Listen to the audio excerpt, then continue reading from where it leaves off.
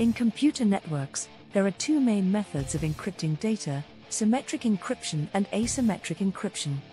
Symmetric encryption is like using the same key to lock and unlock a safe.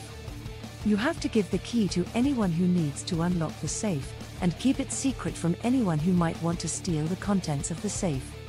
If the key is lost or stolen, you have to create a new one and get it to the right people.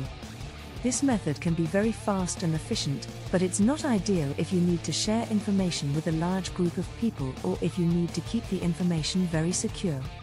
An example of symmetric encryption would be a password-protected zip file.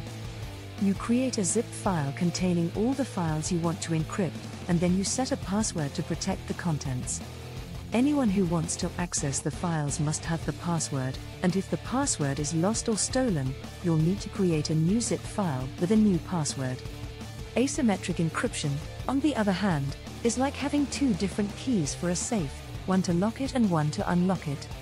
You keep the unlocking key, called the private key, secret, and you give the locking key, called the public key, to anyone who needs to send you secure information.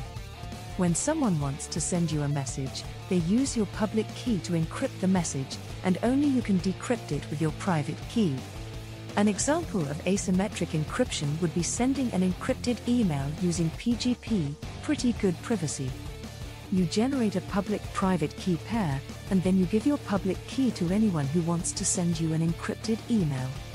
When someone sends you an email, they encrypt it using your public key, and then you use your private key to decrypt the message. In many cases, both symmetric and asymmetric encryption are used together to provide both security and speed.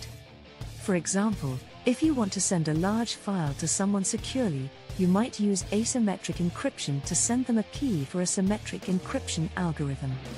They would then use the symmetric encryption algorithm to encrypt and decrypt the file using the key you provided. Overall, both symmetric and asymmetric encryption are important tools for keeping sensitive information safe in today's computer network environments. This is Cybex. We hope you find this well. Please hit the subscription button and stay cyber secure.